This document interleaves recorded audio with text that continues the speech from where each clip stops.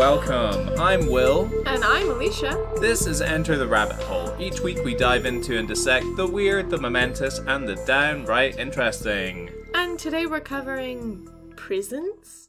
Prison programs? Yeah. Other P words? Well, I mean, definitely those two things. Yeah. How you doing? I'm good. I'm not in prison, so I'm doing excellent. Yeah, definitely. We're enjoying freedom, which is always lovely and desirable and a great way to live your life. Apologies first up, because it has been a couple of weeks since we've posted, hasn't it? It's been a short hiatus. Unintentionally so. We just had a lot going on, including a Thanksgiving. Mm-hmm. And just some other stuff. Yeah, we did have a different episode planned, and much like the CIA series that we did when we covered Operation Midnight Climax, I dived head first into that, and it was just so much information, and we were finding it really hard to put it into even like a 3-part series. Not only that, but we were finding it difficult emotionally. Yeah, because it was pretty heavy subject matter. I don't think we want to spoil it just now, because it's something that we might cover at a later time. But suffice it to say, we had to change tack a little bit, which is why we're back here today, ready to talk about prison programs. And I think it'd be fair to say that you were... It's not that I didn't want to cover this, but I think you chose this one primarily. Yeah, I've never been to prison. Which I can't tell because of obviously all your prison tattoos. Yeah. Tattoos? Yeah, your tattoos and your prison sculpted body as well. I know, it's tough. I'm hench. I've got a lot of face tattoos, guys. Yeah, and lats for days. No, that has nothing to do with prison. And you look tremendous in orange as well. Thank you. Yeah. I feel very strongly about prison reform. I feel pretty strongly about the way that prisoners are treated especially in US prison systems. I hate it. I'm not a fan. And so I thought it would be interesting to maybe take a little more humane approach. Yeah, and I think it would be fair to say, I don't want to speak too much on your behalf, but you have people in your personal life who have fallen foul of the law in the past, but they're still people that you care about. Yeah. So there are people in my life who have been to prison, people who I may not, there are people who I am not super close to, but they are part of my family. Mm-hmm. And yeah, it's ridiculous how much it can ruin your life. Mm-hmm. Even after you've served your time, you've, quote, paid your dues, especially for non-violent crimes like drug-related crimes or something like that, just the huge toll it can have on your life. Yeah, which is something that comes up immediately when you start talking about prison populations in the US, or the number of people who are incarcerated for drug-related or non-violent crimes. Speaking personally, I used to work for a charity very, very briefly that worked with a lot of people who either had criminal records or who were fast becoming or in danger of falling foul of the law. And we were working to try and help those people develop some healthier life skills, rather than just throwing them on the scrap heap and saying, well, you don't have great coping mechanisms, that's your problem. Or you've made some mistakes or made some bad decisions in your life. Well, like, the rest is up to you, essentially. The charity that I used to work for, I know that this will be very triggering for anyone who, any of our more conservative-leaning listeners. But if you're conservative and you've gotten this far, like, good on you. Great to have you. Yeah, we would work with these individuals in their home communities for a little while. We'd talk about what was going on in their lives, maybe some of the things that they were doing in terms of CV development so that they could get a better job, maybe get themselves a better education, and then just day-to-day things like how they were feeding themselves, like what their income looked like. And then when we felt like they were personally ready, so a lot of people who are still in the grips of drug and alcohol issues, which oftentimes does go hand in hand with having a criminal record, those people weren't necessarily ready for us, but we could work with them until they got to a point where we could take them out for a week or two in the wilderness with some wilderness experts who would teach them about things like camping and fishing and, do things like kayaking or gorging or, horse riding, all this kind of stuff. And I know it sounds like, again, it sounds really fanciful, right? But it's this idea of understanding that the world is bigger than the world that you know. Yeah. And that there are more opportunities for you. And after I went out on one of those trips with, it was one of our younger cohorts, so some of whom had maybe got in trouble with the cops previously, or had maybe dropped out of school and didn't have a lot going on. It was great. It was a really eye-opening experience. And you do genuinely see, even over the course of like 5 days, you see people change quite a lot when they're given a little bit of responsibility and they're taught how to take responsibility for their own actions. So yeah, I think that's why I was on board for doing this episode as well. Well, if you're listening, go ahead and follow the show and leave us a review. Good, bad, or ugly, we'd love to hear from you. Also, if you have any ideas for future episodes, please share them with us. You can find us on etrhthepod@gmail.com or etrhthepod on social media.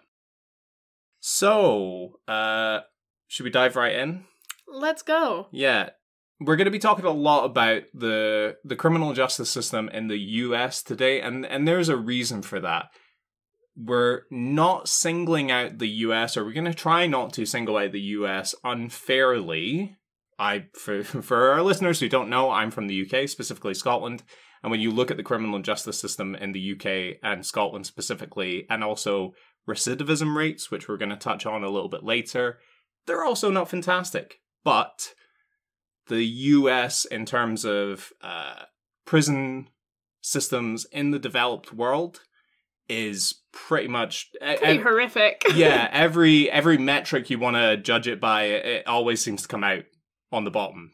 So that's why we're going to be spending a lot of time talking about that. Also, a lot of people banged up in the US as well. There are a lot of prisoners. We should get this out of the way. There are 2.3 million prisoners in the US prison system. So that accounts for federal prisons, state prisons, and jail.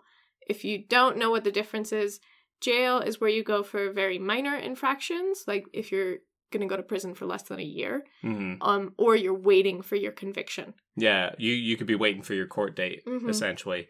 And I think, correct me if I'm wrong, but the statistics that I came across a couple of times were something like the US has about 5% of the world's population, but it accounts for 25% of the incarcerated individuals around the globe. It's absolutely insane. Yeah. Of course, all the figures that we're going to be presenting today, when we're talking about global statistics, we'll say this up top, you do have to take them with a grain of salt, because when you're talking about maybe more unstable parts of the world, maybe slightly less developed parts of the world, or specifically very secretive parts of the world, for example, North Korea, we know have a lot of people who are incarcerated, but are they going to hand out accurate figures on how many people are banged up and for what? Probably not. Or places where they don't keep great records, or the records aren't easily available. That too, 100%. Quickly, I wanted to mention that, as always, our sources are in the description. A lot of, especially my sources, come from like innocence projects, so like the Marshall Project or Prison Policy. These are left-leaning programs, and so a lot of my information comes from leftist views. I have tried to take some information from maybe more right-centered to give myself a more even approach, but that's just the way it falls. I am more interested in the data that they have, so that's the data that I found. Yeah. And I think we should also probably mention what recidivism is before we dive into that. Recidivism broadly can be defined as falling back on negative actions, in this case, falling back on criminal actions, which can either, because these are two separate sets of figures, they can either end up in an arrest, or a conviction, or going back into prison. There's some very subtle but important distinctions there when we talk about recidivism rates, but obviously that's an important metric because it shows from a rehabilitation standpoint whether your time in prison has worked or not. Basically, it's only for people who have already been convicted and they have served time, do they go back to prison, or are there some sort of like punishment action taken towards them? Yeah, because I think we can all agree, left, right, or center, if somebody has spent time in prison and they get back out, then you don't want them to go back, right?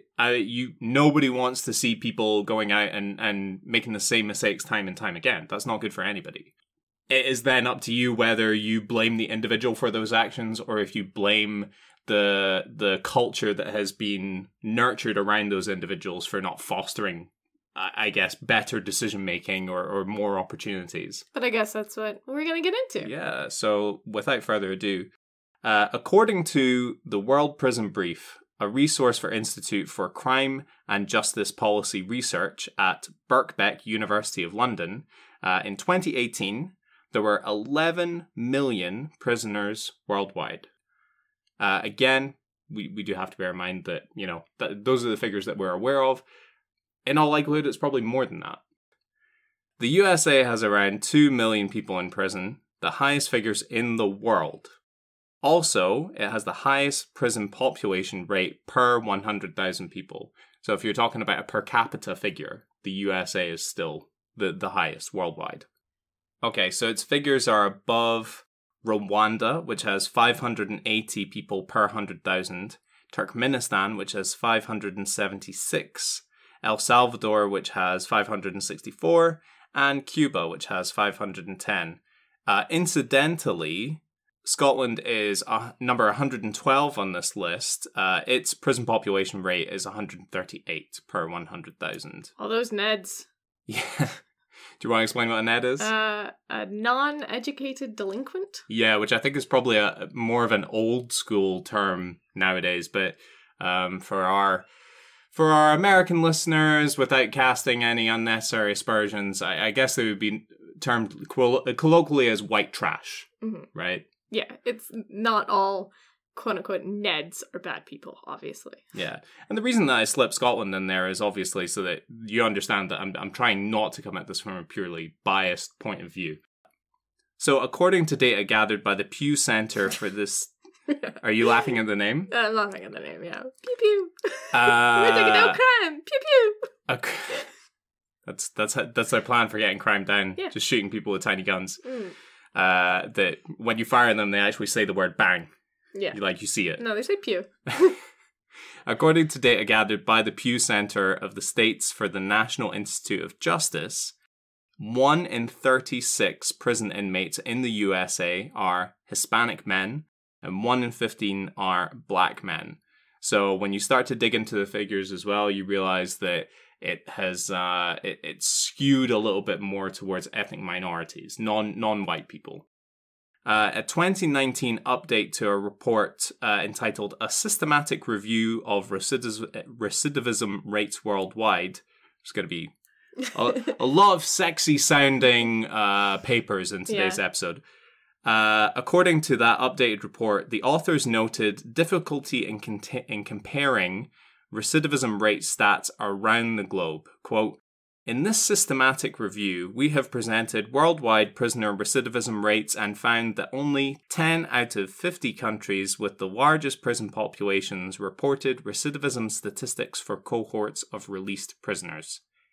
This finding suggests that the lack of systematic and open approach towards recidivism research in many countries, despite its importance for public health and safety, the overall recidivism rates remain difficult to compare between countries because of significant variations in outcome, definitions, and reporting practices." Which is to say, we are trying to do an apples for apples comparison here. A lot of other people have done similar comparisons based on the same platform, but it's inherently difficult to do. It's flawed. So basically what they're saying is that not all of the countries even report recidivism, and that recidivism is reported in a different way. With all of that in mind, 2 years after being released from prison, the reconviction rates for the USA on a federal level are 60%.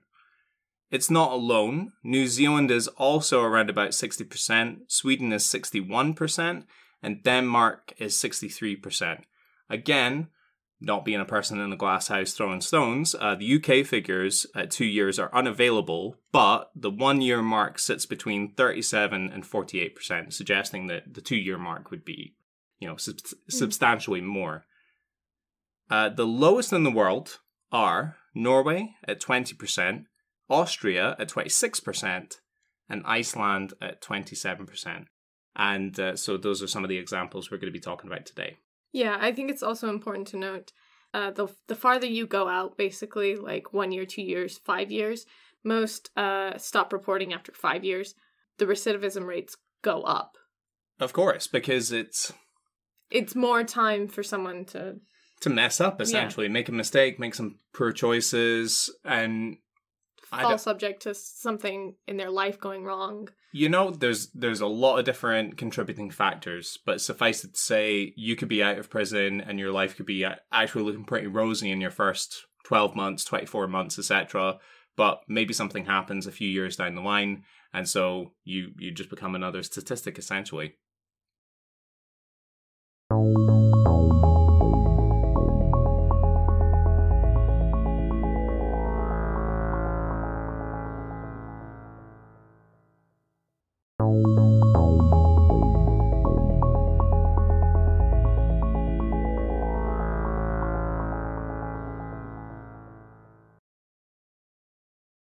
Alright, so I wanted to talk about why most of the US system, in particular, doesn't really work. In the past, the US has had a very hard-on-crime stance, and a lot of that is said to originate, around the Nixon era. So I wanted to have a quote from one of Nixon's speeches, and I'm not going to do the voice, because I can't. But feel free to imagine it in the voice in your mind. Just imagine just Alisha, some jowls. Yeah. Let us recognize that the first civil right of every American is to be free from domestic violence. So I pledge to you, we shall have order in the United States. Pretty much every American president runs on a hard-on-crime stance. Yeah. Even the hard Democrats, they're still, people are going to prison, people are going to jail, we're going to make sure these bad people go away. I think it was Bill Clinton who introduced the 3 strikes and you are out. That's my Bill Clinton, by the way. It was pretty good. Thank you. So according to Time magazine, from the 1960s to the 1980s, violent crimes soared 270%. Peaking at 750 violent offenses per 100,000 people in 1991. And people of color were 24% more likely to be victims of crimes than white Americans. Again, probably a plethora of reasons for that. Where different demographics are living within the US. Sure. Dense urban areas versus, farmland. Poverty is a huge indicator of crime, unfortunately, or at least in the US we have criminalized poverty. Yes. When people start suggesting things like, we should make camps for homeless people, and then you sit for more than 5 seconds and think about what you just said. Yeah, it's pretty messed up. And outside of Seattle, we have what's called, I believe, Nickeltown or Dimetown. And that's just for Nickelback fans. Yeah. Yeah. We like to I'm on board with that. Round them up, man. You like Chad Kroeger? No? Okay, you're fine. You like Chad Kroeger? Oh, you think he had a couple of good songs? Get in the van. This is messed up, man. I don't know that I'm on board. I mean, I had a phase where I like Avril Lavigne. Maybe you should get in the band. I think Avril Lavigne gets a pass. But didn't she marry Chad Kroeger? No, my friend. Are we going to have to check this off air? Maybe. Okay, I want to say that she married the drummer of Sum 41. Let's pause and check that. Well... in a twist of fate. Wouldn't you know, in fact, fans, we were both kind of right. So apparently Avril Lavigne was married to the lead singer, not the drummer, of Sum 41 back in the noughties, and is currently married to Chad Kroeger. No. They were married for 2 years. They got engaged after her bout with Sum 41 lead singer. Obviously. Yeah. Sure. They were married for 2 years. And then... She's got a type. It's the bleached hair, I think. You're listening to the Aging Millennial Hour, presented by Will and Alisha. Thanks for tuning in. Okay, All right. let's get back to prisons. Yeah, on a lighter note. Okay, so this massive rise in crime, remember 270%, led to a hard-on-crime stance. Lawmakers enacted stricter sentences. The war on drugs meant more minor drug offenses were seeing time in jail. And time in prison increased 33% in state prisons and by 50% in federal ones. What I will say about the war on drugs is that, I mean, the music just wasn't as good as the Vietnam War. I would say out of the two... Certainly a lot less Creedence Clearwater Revival. Yeah, I'm all about that CCR. If you could be, like, busting down people's front doors with CCR blaring, I mean, it wouldn't make it right, but it would probably make it more fun? Nope. Don't do that to CCR, man. Cutting that from the podcast. Okay. Okay, imprisoning one person can range massively in costs because remember, these are U.S. states have different laws and different amounts that they spend on prisoners, and of course there are things like luxury white-collar prisons, but an average inmate costs $34,000 annually. That's more than many Americans make. I believe that's above the poverty line. Yeah. And imagine if instead of spending that money on incarceration, we spent that money on people who needed help. But, you know, whatever. Yeah, the key thing here is not that we should take that money away from those prison inmates, because as I'm sure you're going to touch on shortly, that still ain't enough. But maybe have fewer of them, or for less time. Yeah.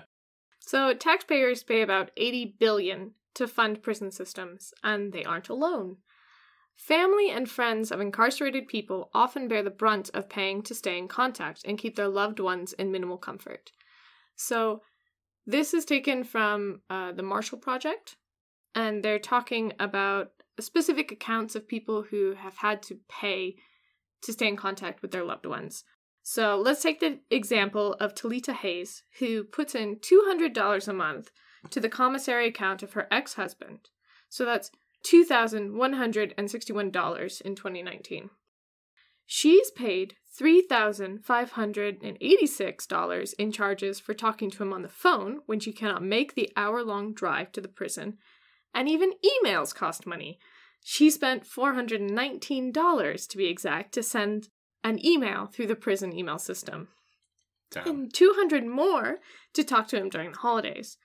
So that's a total of $6,366 a year from Talita to her ex-husband, William Reese, who has been incarcerated for 28 years.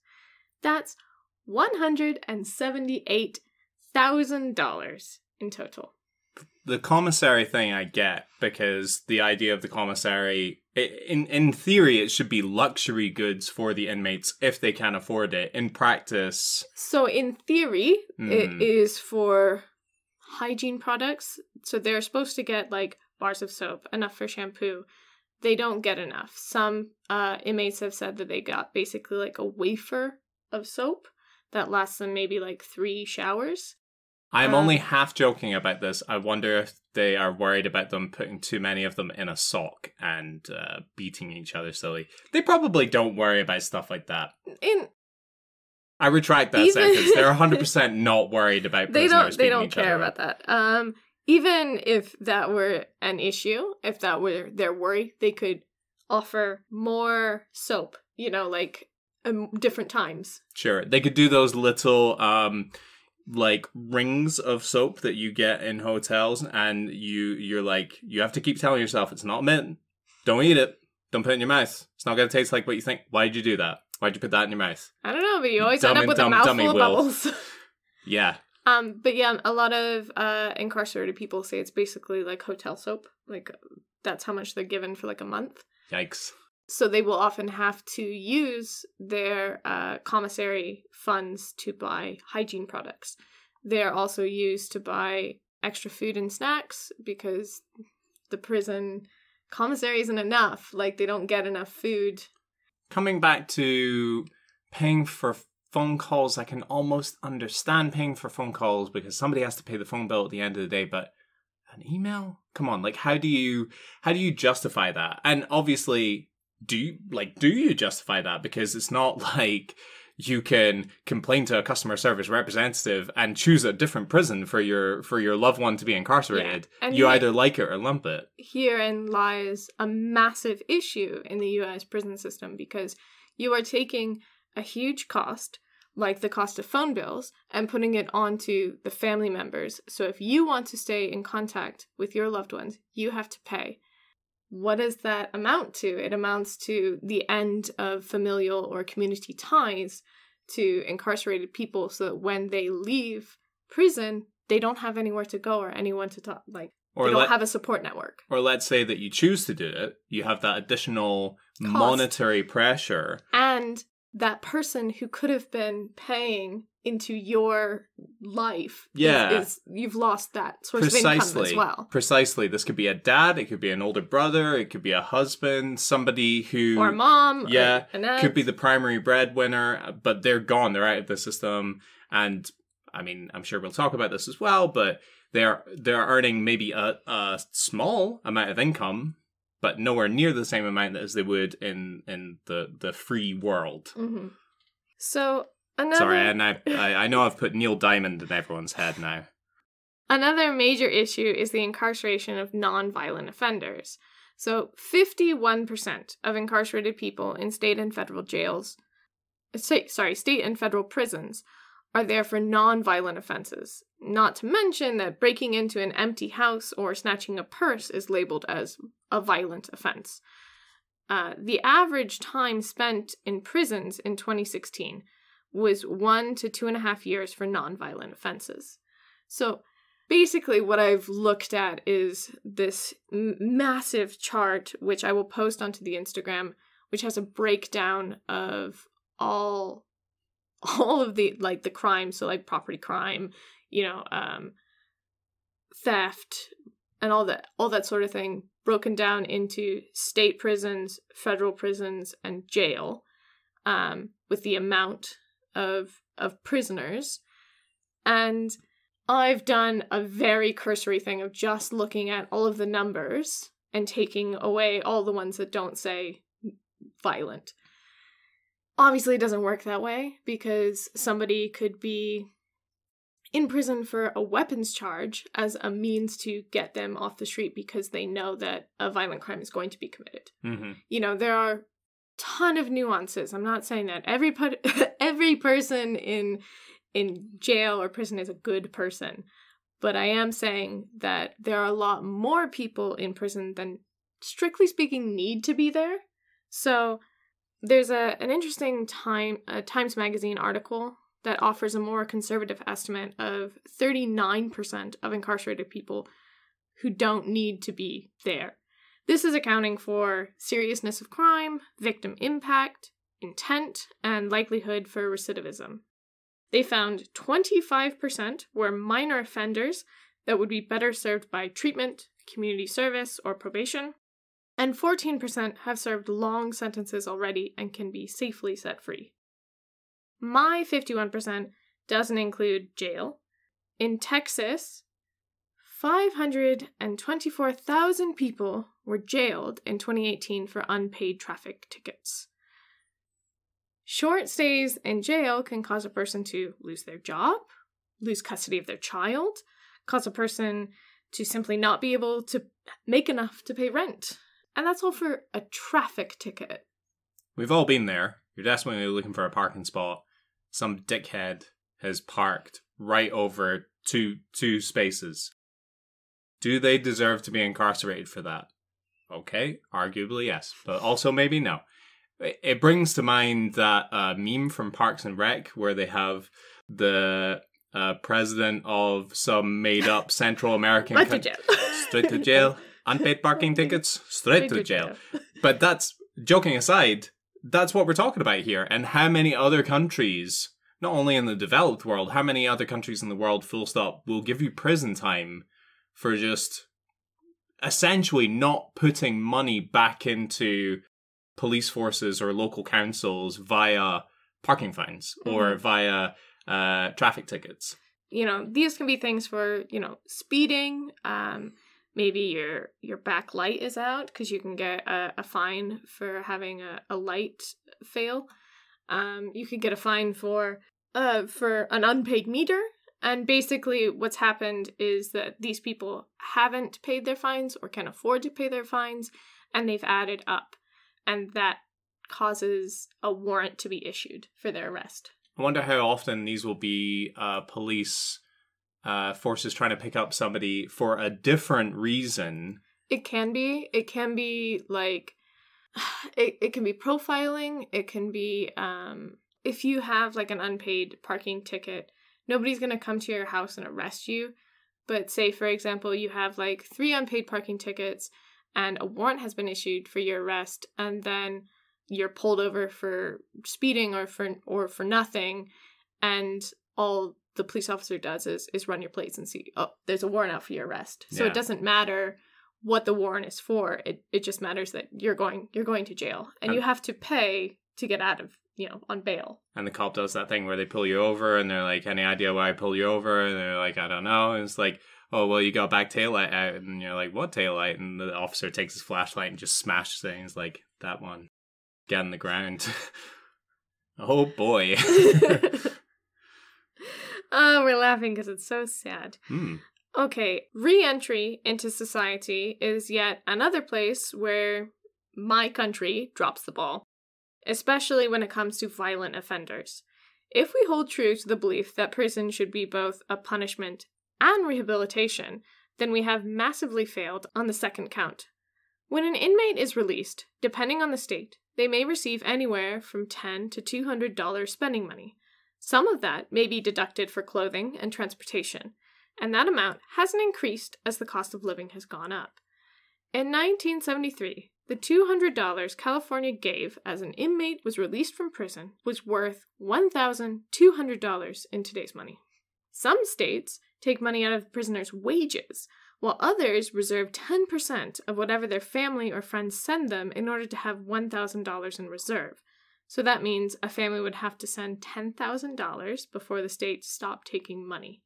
It's like a layaway program. Like, someday you want your uncle to be released from prison. So you put a little down payment now and a little down payment next month. And someday he'll be able to afford a bus ticket to get home to his loved ones. It's so insane. Like, prison costs so much money. And arguably, you're not getting... Like, so originally my idea for this episode was to look into the prison programs, things that we do in order to help prisoners upon their release. Mm-hmm. So, we watch videos about, like, acting classes in prison or, like... horse riding in prison. Yeah, things that would help teach them, like, more responsibility or to get in touch with their emotions or things like that. To be clear, the horse riding is not actually, like, in the cell. They don't bring a horse into your cell and then you're like, make them gallop. And they're like, I don't know how. No, it's actually teaching them to be horse trainers, which was fascinating. Yeah, and real powerful stuff as well. And all those programs are really worthwhile. But after doing the research, like, it's real surface level stuff. I mean, how many people can you actually help? How many people can you actually take to train horses? Not very many. And how many people are actually going to be able to take this acting class? Again, not very many. It's also possible to be very cynical. Again, if you're looking at this through a conservative lens, to look at that and be like, well, they should be having fun. Yeah, and also... acting? Oh, well, you said you were teaching them valuable life skills. So what, they're all going to be horse trainers? They're going to enter the horse training economy? They're going to enter the burgeoning amateur dramatic economy? So I get that, but you have to take a step back and look at the transferable soft skills that you can develop this. Number one being... not always feeling like you're a complete piece of shit. And that you're capable of doing things which aren't just hurting other people. Yeah, I mean, basically, we will talk about it more, but punishment is supposed to be you do not have the freedom to go wherever you want, whenever you want. Mm-hmm. And we've taken that and increased the punishment 100-fold. You know, you don't have any private space. You don't have any comforts. You don't have any space for yourself, like emotionally speaking, or safe spaces. And the toll that can take on a person. Just imagine, like, the toll that it took during the pandemic and lockdown. Yeah. You know, that was hard enough. And also, maybe you're okay with a violent murderer being housed with other people who are likely to physically or sexually assault that individual. Maybe you're okay with that. Maybe you're okay with pedophiles or sex offenders being put in that similar situation. Are you okay with somebody who... Your buddy Craig, who had like 10 ounces of marijuana on him? Exactly, like somebody on a minor possession charge, or somebody like even something as minor as like shoplifting, right? You know, I'm not going to pretend that everyone who's housed there is stealing bread to feed their family, but come on. And a lot of these people as well are under the age of 25, so... I mean, like, I still make pretty disastrous decisions on a daily basis. You know, and I'm a fully grown man. It's what I have to tell myself every day in the mirror. Everybody knows 25-year-olds aren't fully grown. Yeah. I believe 25 is actually the stage in which brains are finally fully developed. I think there is some research now to support that as well. What up to our under 25 listeners? Hey there, Gen Z. Enjoy. Yeah. I hope you like the show. Okay. Parole is another reason for high recidivism. Say, for example, a parolee is living with their grandmother. The grandmother dies, and now the parolee is homeless and slips back into drug use. Instead of going to treatment, the parolee goes straight to jail. A parole officer speaking to the New Yorker said, quote, "If there's a way to lock somebody up, if somebody has any kind of infraction, anything where a warrant could be issued, we have to issue a warrant. Even if the officer wants to use their discretion, they no longer have that ability." Even though New York City's jail population is declining, the amount of people detained for parole violations has gone up. And this is what we were talking about earlier when we were talking about those different kinds of recidivism rates, because recidivism does not always equate to ending up back in prison. It can be something as simple as you have inadvertently not jumped parole. What's the word I'm looking for here? Like you broken. Yeah, you've broken the terms of your parole. You've violated your parole. And think about some of the terms of parole, like you're not allowed to have contact with anybody else who is on parole or who has like a past as a criminal. Imagine everybody that you know has been to jail. You know, maybe your father or your mom has spent some time in prison. So what are you supposed to do? Where are you supposed to go?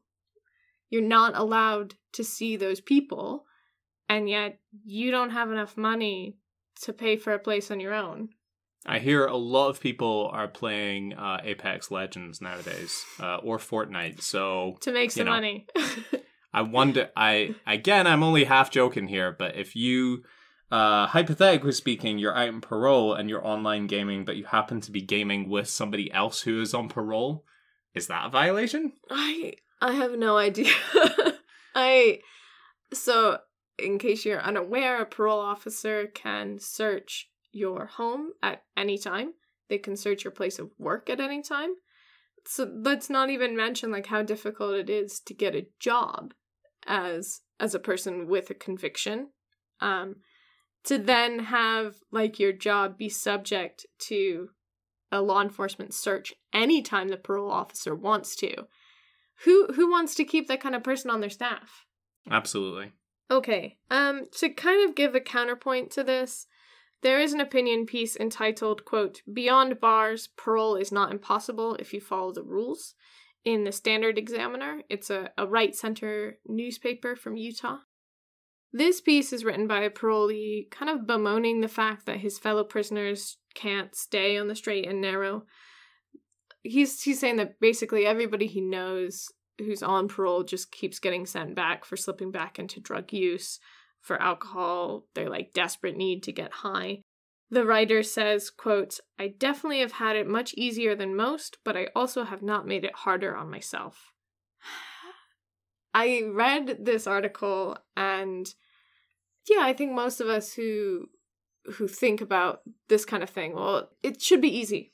You know, you just don't have to do drugs, don't have to see certain people, you know, just stay on the straight and narrow, and after a couple of years, you'll be off parole. I think what this speaks to, the first part where he says, I definitely have had it much easier than most. How valuable do you think that is? Because are we falling into the fallacy of thinking that everyone is starting from the same place? It's like if you turn round, if you are in great shape and you're like, I don't understand all these fatties walking around stuffing their face and then complaining about like, oh, I'm so fat, oh, I can't do a chin-up. It's like, yes, but maybe you have better genetics. Maybe you have more money to go to a gym on a regular basis. Maybe you have more time to go to a gym on a regular basis. Or you have access to better food. There are a myriad of little things, which means that you are not starting from the same place as that person. There was a video that we watched. It was by The Economist, and it was called Prison, How to Break the Cycle of Reoffending. And in that video, they follow a man who's being released from prison. He is kind of like a constant reoffender. He's in his 50s? Yeah, I believe so. But he looks like he is much older. In his 70s, yeah. Yeah. And there's a scene where he gets released, so the prisoners are given clothes and, like, 20... They're given, like, a mesh bag with all their... Basically, all their belongings. Stuff. Yeah. And you see the families who are out waiting for their loved ones to be released, and all the people getting reunited, and then the rest of the people have to just walk past them to get into buses that are going to take them to halfway houses that they only have access to for a couple days. And by the way, they have to pay for these halfway houses. And they have to, like, they're given a bus ticket. And as soon as he gets off the bus, he's lost his mesh bag, he's lost his ticket. There's obviously something else going on here. Yeah. We're not talking about a person with fantastic life skills, maybe doesn't have a particularly high IQ. Mm-hmm. And I think what we've alluded to a number of times as well, you could also have people who have the additional complication of mental health issues, mm-hmm. which my understanding is ever since the Reagan administration, public mental health facilities in the USA have essentially been dismantled. And so all you have access to are paid for facilities or paid for care, which is just beyond a lot of people, assuming that you even have that in your immediate vicinity.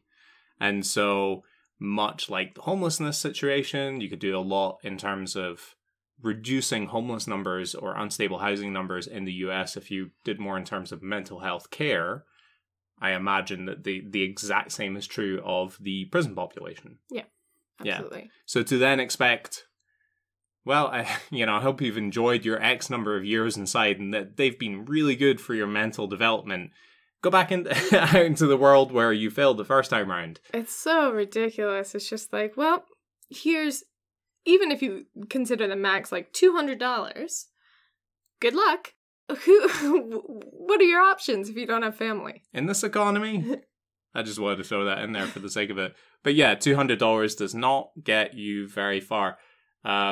You could head over to IHOP. I hear that they have some fantastic deals for like $10. You can basically get an all-you-can-eat breakfast, which is wonderful. This isn't an ad for an IHOP, but this is more an admission of my secret dirty, dirty love for American diners, especially of the chain variety. I just love it. I mean, it's not like you shouldn't live off of that stuff. No. It's not a lifestyle, but like if you are just say on holiday in the US, I'm definitely up for swinging by an IHOP. And then Alisha looks at me like I'm filth. I hate IHOP. Yeah. I hate it. I mean, even like Denny's is like a worse version, but there's something that redeems it with like its grittiness factor that like what? They put grit in the food? Yeah. Grits. You just eat it that's how you make grits. You literally just go outside and sweep up some gravel. Yeah. Denny's used to be open. I don't know if they still are. They used to be open until like 2 a.m. Oh, that kind of gritty factor. Yeah. Well, those people are up past 11. Oh, who knows what they could be up to? Oh, they could be up to anything. Oh, they could be eating gravel. probably driving their Cadillacs around down to the reservoir to race in their leather jackets. Oh. Pink slips. All right.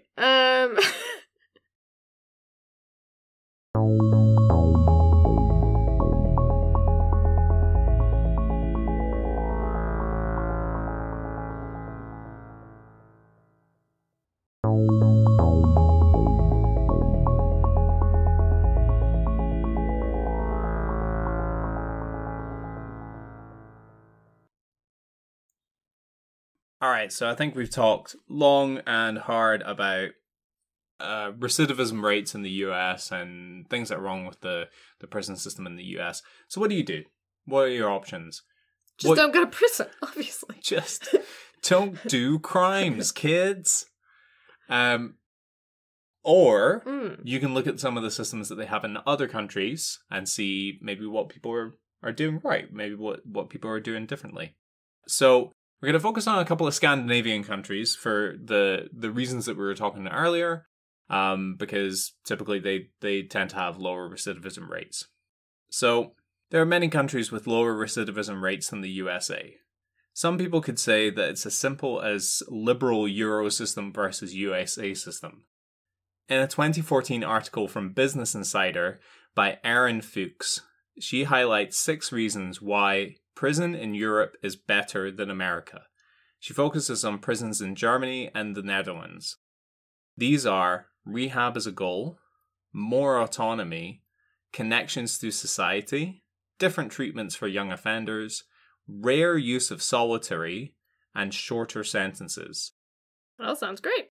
It does, doesn't it? And when you think about it, these are areas where the US prison system and many other prison systems are falling short. I mean, let's look at number 1, rehab as a goal. A lot of people would argue that punishment should be the goal rather than rehabilitation.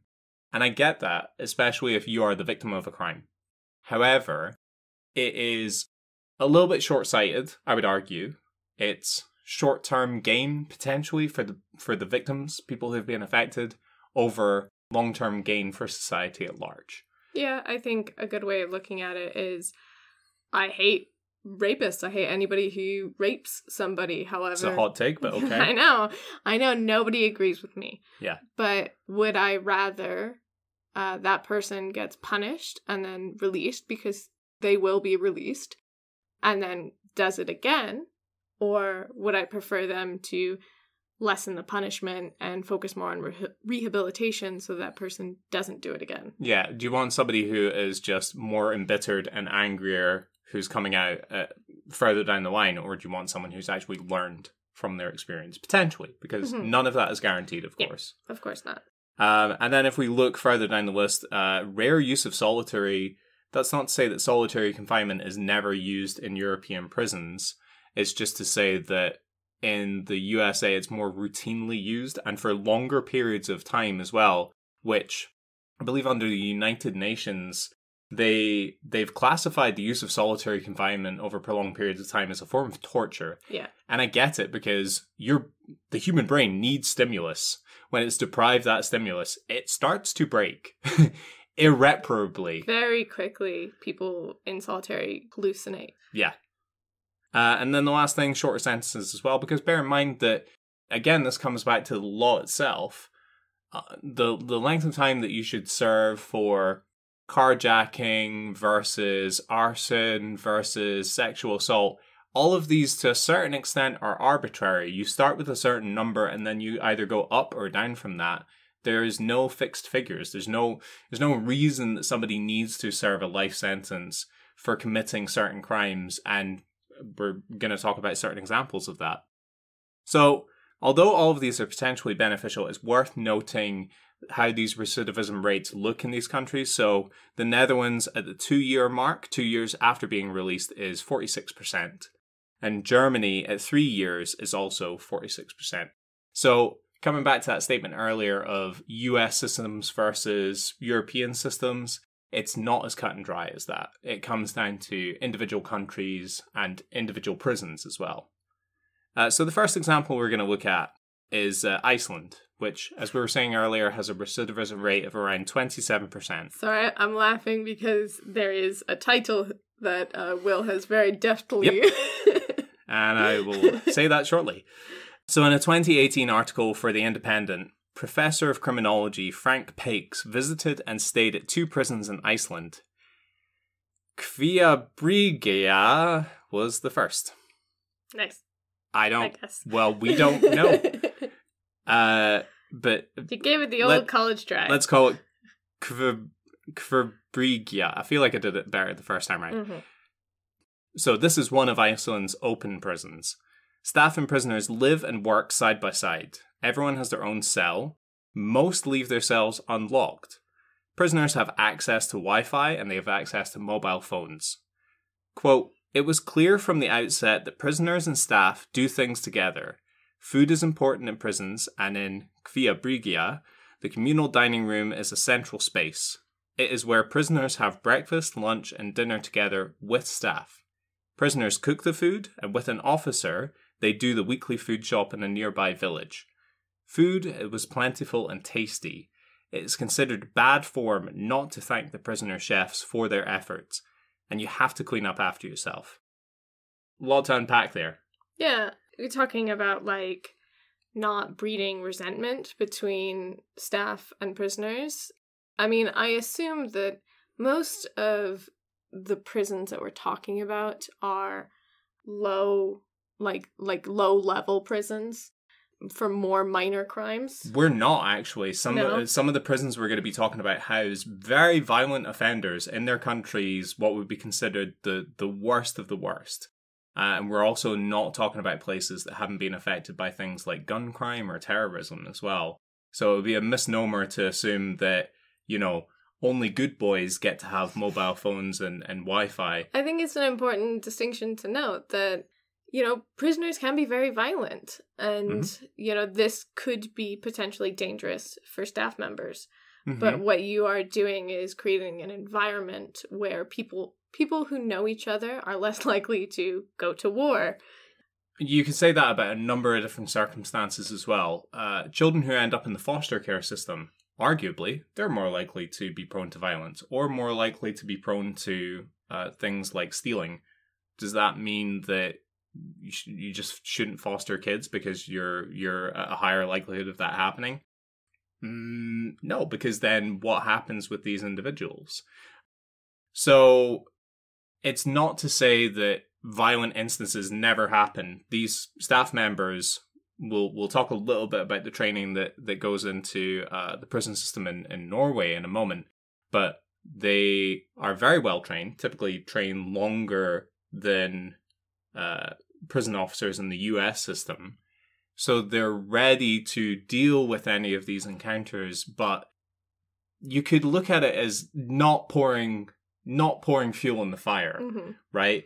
Distancing yourself and creating more of an us versus them dynamic could potentially lead to more instances of violence. The whole thing about them eating together and the prisoners having like a more active role in day-to-day running of the prison. Learning responsibility, basically. I think it's very valuable, and being treated as individuals rather than just being treated as inmates. So Professor Pakes goes on to say, quote, "It was the informality of the interactions that struck me most. We watched football together. Rather than being shy or furtive, I saw sex offenders shouting at the screen where Iceland played. Vulnerable prisoners were having banter with drug dealers. I saw problematic drug users chatting and giggling with staff. And I felt I fitted in, both as a researcher and as a person. I got teased a bit, of course, as all prison researchers do, but prisoners also shared gossip, and many prisoners and staff alike shared very personal, even intimate feelings and stories with me."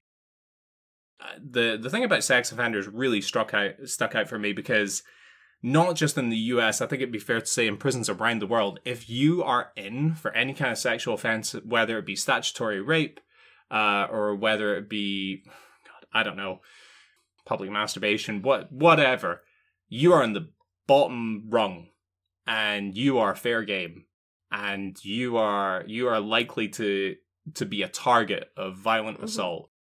Again, maybe you're the kind of person who feels that if somebody has been convicted for something like pedophilia, then lock them away, throw away the key, whatever they do to them, fair game. But there are a lot of people who could come under that umbrella. And again, that is a way of looking at it purely from a punishment rather than a rehabilitation standpoint. And maybe the first step in that rehabilitation is allowing those people to feel like they're still human. I guess interact with other people. I'd love to see how that works in practice, right? Because we know that in everyday life, if you were sat in a pub and somebody was like, oh, there's Big Jim, he's a sex offender, do you want to go and sit next to him and watch the football? I would probably say, no, I'm okay, thank you. And I consider myself to be a pretty open-minded person. So the idea that this can happen in prison, of all places, is pretty powerful stuff. So the gold standard for most people, however, isn't Iceland, it's Norway. They have comparable rates for reincarceration to the US, 26% versus 28.8%, but drastically different rearrest rates. In Norway, the rearrest rate is 20% over 2 years versus 68% over 3 years in the US. So even if you're meeting in the middle, that is considerably a much higher percentage in the US. Do you think that there are some things to take an account for? Like, even if we were to completely switch over to like these kind of systems, we always have like basically structural inequality and racism. It's not necessarily fair to compare like a homogenous country with a country which is made up of a lot of different classes and types of people. I'm saying that I would love to get to where Norway is in terms of like... This is a conversation that we were having the other day. Scotland at the moment has a nationalist government. So they're run by the Scottish Nationalist Party. If you don't know what that means, you could be mistaken for thinking that we are living in some kind of neo-fascist state where we don't like ethnic minorities, and we don't like people who have a different skin color or a different accent from us, and we want to send them all home. And that's not what the SNP is all about. You can criticize them for their policies, absolutely, but they're not an inherently... They're not a neo-fascist party. They're not a racist organization. Now, I think part of the... And we don't have very strong right-leaning politics in Scotland. It's not that it doesn't exist full stop, but you don't see it to the same extent that you see in other parts of... Even other parts of the UK, I would argue. Part of the reason for that, you could say that Scottish people are just super nice, and we like people at different... from all different walks of life, all different parts of the world. However, I have to acknowledge, and you've kind of made me aware of this as well, it's very easy to do that when you come from a tiny part of the world where there aren't many people to begin with, and the people that you are sharing space with are predominantly the same skin color as you, predominantly have the same background as you, predominantly, we have a shared culture. Mm-hmm. And so it's a lot easier to be open-minded when you're being open-minded from the other side of the fence. But again, I think there are a lot of lessons to be learned here. Absolutely. It doesn't invalidate anything. I just think it's an important counterpoint to make. Absolutely. So let's look at our next example. According to author Baz Dresinger, from her 2017 book, Incarceration Nations, A Journey to Justice in Prisons Around the World, 30% of Norway's prisons are open. No bars, no cells, minimal security. Life is made to look, more or less, like a reflection of the outside world. So the idea for open prisons was born in Finland in the 1930s. In her book, she visits the prison island of Bastøy in Norway. Nicknamed by some as the IKEA prison, it for its sleek, Swedish-looking minimalist design. Everything has a weird name, and they have to build the cells themselves, or the doors, or whatever. Well, that's how they learn those life skills, is by building their own furniture. Oh my god, that's why there are no prison cells. It's because they have to build them themselves. Side note, earlier, off air, Alisha and I were talking about where I went to university in Stirling, and my first year at Stirling University, and how I shared a kitchen with 14 people. Everybody had like a tiny section of the cupboard. Everyone had like a shoebox-sized locker inside of a full-sized fridge, and the lockers didn't lock.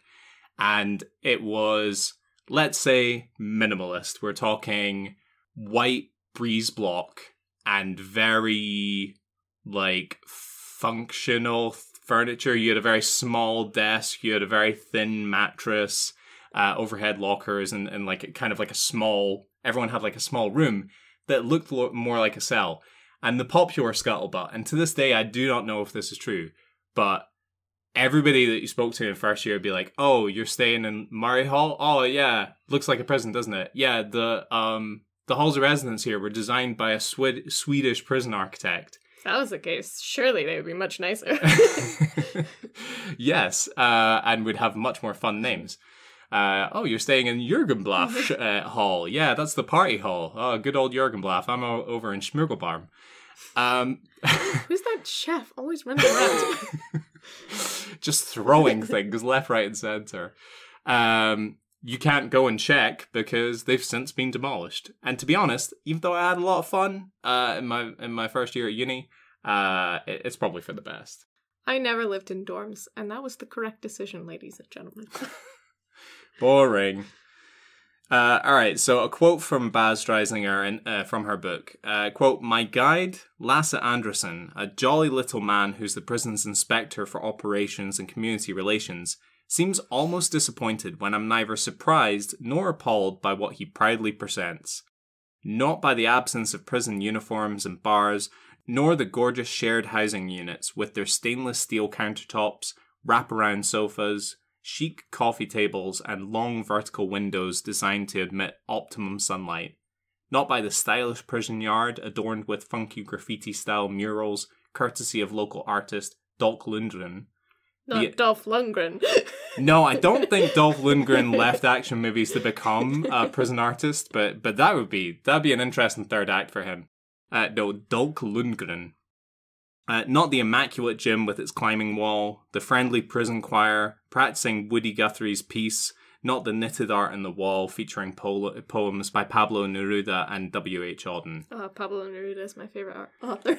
That's your jam? That's my favorite poet. Sure. I mean, this sounds like if you read... We've done a lot of house hunting recently in preparation for moving to the UK. If you read all of this... underneath... I'm in! Yeah. Whoa. Oh, Lock God. Me up, officer. Oh, God. You had me at wraparound sofa. It sounds idyllic to us. And clearly her guide in this prison was looking for the shock factor that you probably get from a lot of normies who expect to see 20-foot walls and barbed wire. I mean, of course, there's always that kind of gut reaction of... I don't even live that well. Why should you get to live that well? Well, you know, if you just like burn down a corner shop and then get convicted. But I think the issue here should never be to bring somebody down, right? No. I mean, it's like so many other, I don't want to use the term social justice movements, but I'm going to use the term social justice movements for shorthand. It's like so many of these movements for reform in our society, they're about raising other people up, not pulling other people down to make yourself look taller. So, yeah, I completely agree. And in summation, everybody should have a wraparound sofa. It's your God-given right to sit when you want to sit, but also lie down when you want to lie down. And always make full use of the space. And always being within the eye line of the television. So, Bastoy was opened in 2012. It costs around $252 million to build. It houses around 259 men and roughly the same number of staff. Interesting. One of the reasons that they are probably able to do this is that sentences are shorter. Sentences on average are around 8 months versus 2.6 years in the US. Also, it's partly self-sufficient. They grow around 25% of their own food and recycle as much as possible, and all the vehicles on site are electric. The prison is surrounded by forests and pastures full of farm animals. Inmates are allowed to see their families on a regular basis in bright, inviting communal spaces, complete with books and toys for children, that are designed to look more like playpens than prison yards. Dreisinger interviews the governor, Tom, who has a very dim view of US prisons and blames them for Norway's previous stance of being ultra tough on offenders. They were this way up until 1998. Now they're much more liberal in their approach. Tom's ethos is this: if you treat people like shit, they will act like shit. Quote, I tell people, we're releasing neighbors every year. Do you want to release them as ticking time bombs?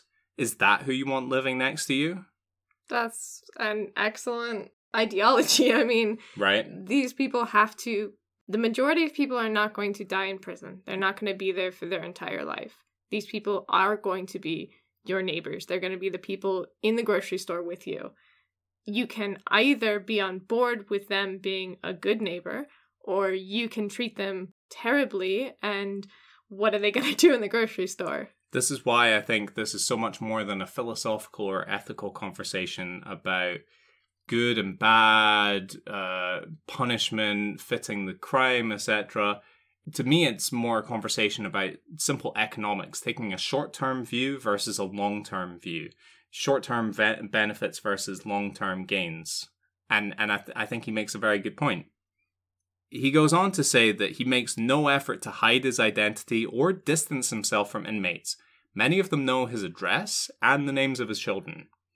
That is some next level shit right there. When you're showing picture of your kids and you're like, oh, little Jimmy made it to like soccer, he's on the soccer team this year. Yeah. Little Judy at the elk milking contest. I'm so sorry. I don't know. But the point is that you're showing some real trust in these people that you're housing. Alright, so our next example from Norway is another example of Norway's liberal approach to prisons. A place named Halden. It's actually a supermax prison designed to house the country's worst offenders. Not as open and idyllic as Bastøy, but you could still be mistaken for thinking it's a home for troubled teens rather than a cage for hardened criminals. Christopher Zaukas, author of Federal Prison Handbook, The Definitive Guide for Surviving the Federal Bureau of Prisons and College for Convicts, The Case for Higher Education in American Prisons. Ooh, cut it down. Oh, those are two different books. Those okay. are two different books. Writes about it in a 2017 article for the Huffington Post. Quote, the sole goal of Halden is rehabilitation, and to that end, no expense is spared on art to create a beautiful and inspiring atmosphere, bright and airy cells with enclosed en-suites, bar-free windows, excellent workout facilities, a peaceful treed yard with chessboards and benches, and other such niceties. The prison guards are trained to motivate, not intimidate inmates, and robust vocational programming, on-site medical and paramedical facilities keep the prisoners' bodies and minds in good working order. I think we talked about this off air, but in the Huffington Post article, they wrote about treed-lined yards with cheese boards. It was obviously they'd misspelled chessboards, and I was like, "Oh, fucking all right, all right for some." Little bit of brie, little bit of camembert. I was talking about how did they fill them up? They're just like constant cheese boards lingering around on like stumps, and there's just a guy who like rushes in to fill up the cheese board when it's getting emptied. Little known fact, part of the prison officer's training, I think it's after how to successfully incapacitate one of the inmates, is cheese pairings. Yeah. Wine pairing is a separate course. You normally do that in year 2. Mm-hmm. It's like a separate module. But this is more like nuts and honey and what kind of meats pair well. What kind of olive oils are you getting there? Are they herbed or unherbed? It's complex. So Zaukas refers to vocational training, and the vocational training that he refers to is a recording studio with a professional mixing board. Dope. They have a music teacher who refers to the inmates as pupils, never prisoners, and they launched their first musical in 2010. And was it good? I mean, I don't know. Look it up. Let us know. The important thing is they had fun. They also have what they refer to as a kitchen laboratory, where inmates learn about nutrition and cooking, with options for courses as chefs, waiters, and caterers. That's pretty important stuff. Yeah. This makes sense. In 2007, the Norwegian government went even further in prison reform to place emphasis on helping inmates secure jobs after prison. Something else that we would find unusual, half of Halden's staff are women. This is common in Norway and other European prisons. The philosophy is that, again, they're helping men prepare to integrate into mixed society. Having an entirely sex-segregated prison is not helpful for doing that. The governor of Halden also believes it helps reduce the stress and encourage good behaviour, which I think there's something to that. I don't know if there's probably some bro science to back this up, that if you get too many men together in an enclosed space, that testosterone goes through the roof, and before you know it, everyone's arm wrestling and having push-up competitions. Gotta have that feminine energy. Yes, exactly. No, but it is important to see, well, you're seeing women, for one, in, I don't want to say like a position of power, but in a position of authority, like because they're staff members. Yeah. And you need to learn how to treat them correctly. Mm-hmm. You know, and you can't just only see men as authority figures for, you know, a long period of time. Mm-hmm. You have to be able to see people on an equal level. Yeah, 100%. And I think it also speaks to what we were discussing earlier about having too much homogeneity in one environment. It's not a good thing. You need to encounter a real mix of different types of people, different types of culture, etc., and learn how to respond to that in a constructive, non-violent way. I'm sure some of these female prison officers get catcalled. I'm sure some of them have, you know, maybe felt themselves to be physically in danger at times. That being said, they're offered an opportunity to go into that line of work, and from what I understand, it's a pretty competitive career choice for people in Norway. Furthermore, the prisoners have access to world-class health and dental care. I don't even have that. I don't think I need to even say any more about that, really. Whatever, let's go to the next place. Yeah, all right. So my last example here, the difference are most apparent when staff from a US penal system get to see Norwegian prisons firsthand. This is as described in a 2009 article, again from the Huffington Post. When describing Ringerike prison in Norway, parole agent Donna Virgilio Mattia from Philadelphia's SCI Chester said, quote, "It's like Disney World compared to our prisons." She, alongside 13 other prison officers and 6 researchers, visited Ringerike, which sits 40 miles outside of Oslo. Like Bastøy and Halden, it is set in a picturesque woodland surrounding, but it's still surrounded by a 23-foot concrete wall. I'm sorry, I'm not making it easier for him, because every time he says Ringerike, it makes me think of like a song. Ringerike. Again, I don't know if that's how they say it. That's why I said how you say it. I'm just having an educated guess. From the article, quote, Donald Spector, executive director of the non-profit law firm Prison Law Office, was shocked at what he saw when he toured a handful of European prisons in 2011. They were clean, they were run humanely, there were lots of programs. The emphasis was on how you get out, not punishing you while you were there, he said. He decided to organize trips for American prison administrators, politicians, and legislators, in the hope that their perspectives could be equally transformed. John Wetzel, secretary of the Pennsylvania Department of Corrections, was on the first one. So, Wetzel in turn convinced the superintendent of SCI Chester to travel to Norway for 3 weeks with their staff. So here's what they said, quote, "For the officers, the experience was a culture shock. What Turquoise Danford found strangest was the morning wake-up routine. At SCI Chester, it's loud. There's yelling, and inmates must be standing by their doors at 6:15 a.m. for counts and cell checks. At Ringerike, quote, they go to each door and say good morning. It's just that simple, said Danford. It almost reminds you of your mother waking you up as a small child. Other differences noted by staff were the casual interactions between staff and inmates, and the officer's philosophy regarding helping someone change their life versus simply helping to retain someone until the release. Other key differences were that staff seemed more well-adjusted and enjoy their work more. Quote, corrections officers have higher rates of substance abuse, mental health problems, and suicide. Last year, said Wetzel, there were 8 suicides in his department. Oh my god. How do you... How many suicides per year do you get through? Are you like, all right, well, that's enough. Yeah, where you're like, oh, maybe we need to change something here. So, last year, Wetzel said that there were 8 suicides in his department. A 2018 study found that prison officers suffer from post-traumatic stress disorder at the same levels as people in war zones, a rate 6 times higher than the general population. We have a real crisis, said Wetzel. Part of that crisis is, I think, directly attributable to the environment inside facilities. Critics of this stuff often focus on stuff like, oh, soft on crime, hug a thug, all that crap. And the reality is, the staff who are working there are in that environment also. It's a good note. Yeah. I mean... We haven't really addressed that in the episode thus far, but it has to be...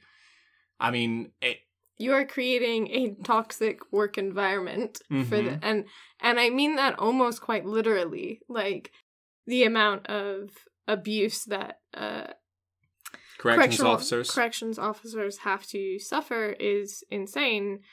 And you know, like if you're day to day you're feared for your safety, or you are taught that you have to have a certain amount of power or control over prisoners or inmates, like that affects you. Yeah. And you do form bonds with prisoners, and if you're in a violent system, you can see those people, you know, maybe they're being failed by the system, maybe they are being hurt. Like, I mean, we've talked about it before. I don't even want to be a public school teacher in the UK because I don't want to get stabbed or slapped by one of my kids.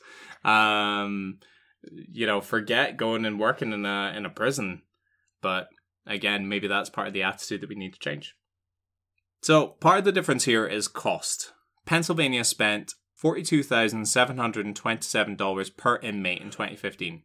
At Halden in South Norway, widely considered to be the most humane prison in the world, the budget is more than $120,000 per inmate. Damn. Yeah, big old difference. So you could essentially house almost 3 Pennsylvania prisoners versus 1 prisoner at Halden. Bear in mind that Halden is kind of let's say the swankiest in terms of prisons in Norway.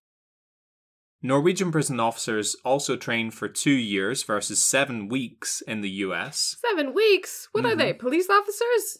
Oh, the number of prison staff is almost equal to the number of inmates, and they have a largely homogenous society with fewer inmates per capita. The USA is much more mixed, with a much higher number of ethnic minorities under incarceration. So the melting pot that they often talk about in terms of the US can turn into a pressure cooker. And it's not something they have to deal with in the same way in Norway. You don't have to be as sensitive to cultural differences in other people if there are fewer of them. Yeah. Yeah. You mean probably have fewer, I mean, I'm sure there are still gangs, but I mean, you've got fewer gangs divided on like racial lines or, you know, Nazis or... Oh, they probably still have their fair share. Oh, no, I'm sure they still have Nazis, but there are probably fewer, like... Yeah. I mean, it's trendy right now. It's kind of in. I don't mean fewer Nazis. I mean fewer, I don't know, minorities like me to hate. I don't hate you. Thanks. Yeah.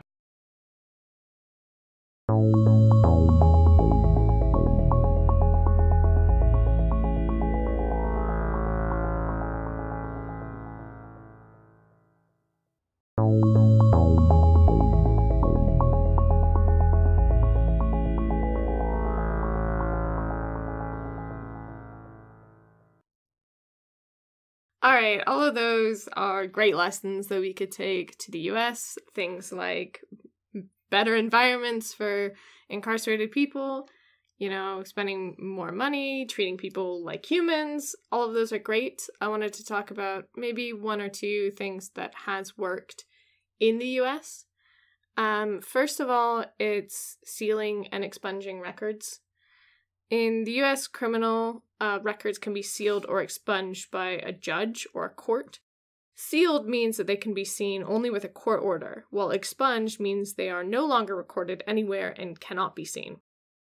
This process can be very expensive and time-consuming. You have to file a petition, go to court, have a time period in which you don't reoffend, and it can cost several $1,000s. Mm-hmm. It's a difficult process, but it's worthwhile. And why does it matter? Because according to the Center for American Progress, quote, nearly 9 in 10 employers, 4 in 5 landlords, and 3 in 5 colleges use background checks to screen for applicants' criminal records. And one study found that more than 45,000 federal and state statutes and regulations impose disqualifications or disadvantages on individuals with a conviction. We typically think employers, landlords, and neighbors have a right to know if a criminal is in their midst. But studies have shown that those with sealed or expunged records commit fewer crimes than the general adult population. In fact, quote, in Michigan, for example, 99% of such individuals are not convicted of any felony, 99.4% are not convicted of any violent crime, and 96% are not convicted of any crime at all within 5 years of sealing their criminal records. I imagine if you are going through all of the various legal wranglings of having your record sealed or expunged in the first instance, then you're doing it because you've already committed to yourself that you're not going to commit any more crimes. I mean, what would be the point of having something taken off your record from 10 years ago if this year you go out and do something else that's going to land you in hot water? Yeah, and I think it's also important to note that it's not like everybody can get a sealed or expunged conviction, so you can't just get rid of a murder charge. Sure. And or I imagine a lot of sexual offenses probably come under that umbrella as well. Yeah, so basically minor offenses, a lot of non-convictions. So part of the issue is that your arrest record is public. Mm-hmm. So an employer can see that you were arrested for something, but you may have never been charged. You may be completely innocent. Mm-hmm. And even on a lot of job applications, you'll be asked have you ever been arrested? Yeah. Not have you ever been convicted. They'll just ask if you've been arrested. And when that employer has a stack of CVs in front of them and mm-hmm. you are just trying to make that all important good first impression, that it's a black mark against you. I mean, it's the kind of thing that puts you off going out for jobs in the first place. And so already your life post-conviction, post-arrest, whatever, is on a different trajectory because of, again, the way that you view yourself. You don't view yourself as on equal footing with anyone else. I mean, hell, we're living in the age of anxiety. We're living in the age of poor self-image, right? Add into that, I'm not as good as you because I have a criminal record. I'm not as good as you because I've been arrested. That can be a big toll. That can take a big toll. I think it's also incredibly important in times where, we have changed what should be convicted, right? Say, for example, in my home state, in Washington, marijuana is legal. There are plenty of people who have marijuana charges on their record for things like very minor amounts of possession. And yet they still have trouble getting jobs, even though now it is legal. Yes, they did break the law. They broke the law by having possession of an illegal substance. But do they need to continue to pay for that crime for the rest of their life? No. And especially not for something that is now legal. I guess what you're trying to say is roll it up and smoke it. Yeah. Yeah. 420, folks. There is no federal program for sealing or expunging records. It differs very widely from state to state. many states have allowances for limited felonies and misdemeanor relief. So it completely depends on the state you're in, how left-leaning they are. I mean, Washington is one of the ones that has more major felony relief, but there are states that have absolutely zero. Currently, there are some automatic record clearings in states, typically for those non-convictions that I mentioned. A lot of these are very new laws, so they haven't really gone into effect, and we can't really see what effect they have. Yeah. We need to look at the long-term data, which will take years to gather. Yeah. Another program that I wanted to mention is something that U.S. states don't really do anymore, but it was the furlough programs. So a furlough is when a prisoner is allowed to leave the prison and return. They can be escorted or unescorted. Furloughs are available for jobs, life events, and to maintain ties with the outside world. Sorry, I think what you meant to say was it's no longer available unless you're like convicted of financial crime. Yeah, exactly. Unless you're a white collar criminal, in which case you're basically living your everyday life. But we put this little tag on you tanked an entire economy, but make sure you're back before bedtime or not. Up to you. It's not the same as like a house arrest, but yeah. So furloughs used to be common in the 80s, and a study done by the U.S. Department of Justice in 1991 found, quote, even when the effects of other variables such as recidivism risk on the salient factor score, age, race, time served, gender, and type of offense were considered, the furloughed group experienced greater post-release success. The recidivism rate was 32.6% for those granted social furloughs and 52.9% for those who had no furlough. There's nothing I like better than the feeling of some post-release success. It's the best feeling around. So I hear what they're saying. I think I got your point. Oh, wink. Oh, wink. Reasons for this typically land up on the fact that incarcerated people on furlough can maintain community and familial ties better than those who don't experience furloughs. We also have to account for the selection of prisoners suitable for furlough. They are already going to be those who have a lower possibility for recidivism because you are trusting these people to leave and come back on their own. Yeah. I think like furloughs kind of ties into this Norwegian prison system of having places for family, for like maintaining those social ties, to creating a community so that when you are released, you aren't hit with that sudden shock. And I think that's where a big part of this comes in, is we have like issues with violence and inhumane treatment in prisons. We have people in prison for long periods of time when they don't need to be there for that long. And we cut off all ties from the world outside. Yeah, it comes back to that quote from the governor of I think it was the governor of Bastoy, when he was talking about, do you want to release a functioning citizen or do you want to release a ticking time bomb?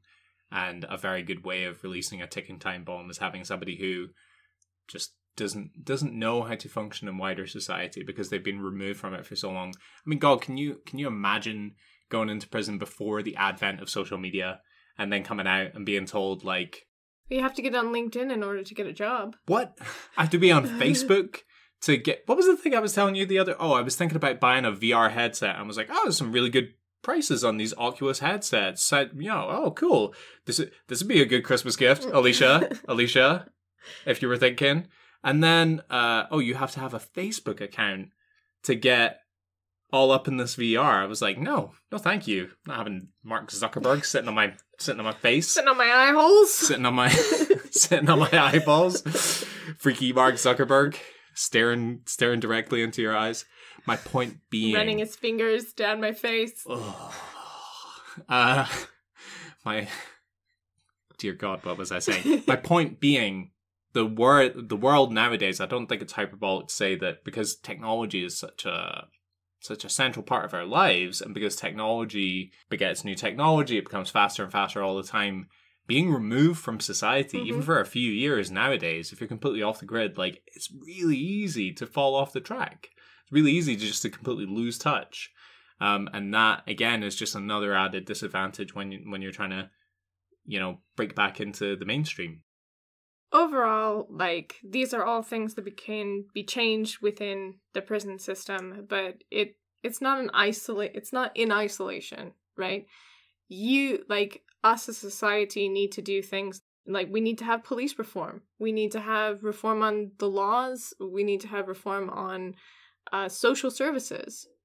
If we have a better social safety net, hopefully fewer people will be incentivized to commit crimes. Yeah, ideally. It's not an isolated thing, but the change has to happen somewhere. And when you have, we'll come back to those figures again, when you have 5% of the world's population and 25% of the incarcerated people in the world in the same country, that seems like a pretty good starting point. Not in Scotland, though. You're good. We got under control, folks. No worries. No increasing problems with drug-related offenses. Anywho, so I think it's weird fact time. Ooh, weird fact. Yeah. Do you have one locked and loaded, or do you want me to go first? Yeah, I can pull up mine. Cool. All right. Mine is about a prison escape. Cool. Fun times. Fun, lighthearted. So, in 1986, Michel Valjour and his wife used fruit to escape prison. Okay. I'm going to say if you're a man with the name Michel Valjour, fruit seems like the way you would go for a prison break. What's that supposed to mean? It's an unusual name. Therefore, I mean, this is in France. Oh, so it's probably just like Tom. I mean, it's Smith. Michael. It's literally Michel. Go on. Awkward. So these fruits. What fruit do you think they use to escape? Oh, God. I'm going to say classic banana peel on the floor. Prison guard, whoop! A little Ka-dunk. slippy action. Falls on his head and is knocked out, but then actually he falls on his head and he has hematoma and they killed him. And now you're going back to prison. This is dark. Yeah. Could Okay. you string bananas together like a string of sausages and then hang them out a window? And crawl down them. Sure. Yeah. Or just I'm very hung up on bananas. You sure Maybe are. you peel the bananas, and you know how banana peels are inherently slippery. You kind of just like all over your body. Just really give yourself a kind of Just you just like make yourself slick like a seal. just bobsled your And way then, out like of in that prison. first X-Men movie, you just like and like try and squeeze your face out between the bars. No, it was nectarines. Fucking who's guessing nectarines? Come on. So his wife took helicopter lessons prior to his escape, and he used nectarines that he painted to look like grenades. Brilliant. So he convinced the correctional officers that he had grenades, and he escaped onto the roof of the prison where his wife picked him up in a helicopter. Don't make me use this. Please. How good are his painting skills? I know, right? Where's he getting all this? We should have known. We should have never let him sign up for this art course. But famously, we are more about the rehabilitation. So we thought, maybe he could be a street artist. This is France, so 50% of our economy is mimes and chalk drawings on the pavement. So we thought, let's get this guy back out into the workforce. But those were very convincing looking nectarines. He did prove his talent, though. And his wife was taking helicopter. I like the idea that he's funneling money to his wife to take these helicopter lessons. He's like, so the breakout, we're still doing the breakout next Wednesday? And she's like, oh yeah, I'm definitely not leaving you for my helicopter instructor. I'm definitely... That's a committed wife. I know, right? Oh, she probably had a whale of a time. She did learn to fly a helicopter. Where did the helicopter come from, though? He's like, I just need you to drop me on the other side of the city where our safe house is. And she's like, yeah, but look, I can do a loop-de-loop. Crash. Yeah, I mean, they died in a devastating helicopter But they crash. died outside of the prison, and that's the main thing. No, they were captured. All right. Oh. They got away. They got away for a while. I'm not gonna. They should have just let them go because they were like, "You convinced us that fruit was grenades." Style, man. Yeah, you get a free pass. Nah, he tried to commit a robbery again. Oh, well, I guess he just didn't. He hadn't learned enough life skills. He hadn't focused enough on his paintings. Exactly, to join that burgeoning artist economy. All right, do you know who Timothy Leary is? Isn't that like a rhyme? Not that I'm aware of. Okay. Yeah. So he was quite a famous figure in the counterculture movement in the 1960s, primarily because of his research into LSD and psilocybin. So during the 1960s, did we literally talk about him? I don't think we did. I don't think we covered Timothy Leary on our 3-parter on Operation Midnight Climax, which you should definitely go back and listen to if you haven't already. Like templing his fingers as he's ladies pitching. And gentlemen. So, but yeah, so he is an American psychiatrist or psychologist, who did a lot of this research, administered a lot of drugs to his students willingly, as far as I'm aware, and took a lot of drugs himself, and fell foul of the politicians of the time, and so landed up in prison. Mm-hmm. Now, bear in mind, this guy's a famous psychologist, right? He's a smart dude. Mm-hmm. Smart guy, written a lot of papers. Timothy Leary, upon his arrival at prison in 1970, was given psychological tests used to assign inmates to appropriate work details. Having designed some of these tests himself, including the Leary Interpersonal Behavior Test, Leary answered them in such a way that he seemed to be very conforming, conventional person with a great interest in forestry and gardening. As a result, he was assigned to work as a gardener in a lower security prison from which he escaped in September 1970. Excellent. Can you imagine your first day in prison? You're like, okay, Leary, step forward, right? We're just going to need you to fill out some forms. And you're like, okay. And then they put that paper in front of you and you're just trying so hard not to smile and be like, what is this? So I just check the boxes, do I? Yeah? Okay, thanks, suckers. Literally on the top it just says Leary Interpersonal Behavior Test. Leary. It must be, yes, it's a super common name. There were like 100 Learys in my hometown. Anyway, I'm finished. He's the one who says, turn on, tune in, and drop out. Oh, that I didn't know. But just great advice for life. Yeah. All right, guys. Okay. We hope you've enjoyed today's episode. Thank you so much for listening.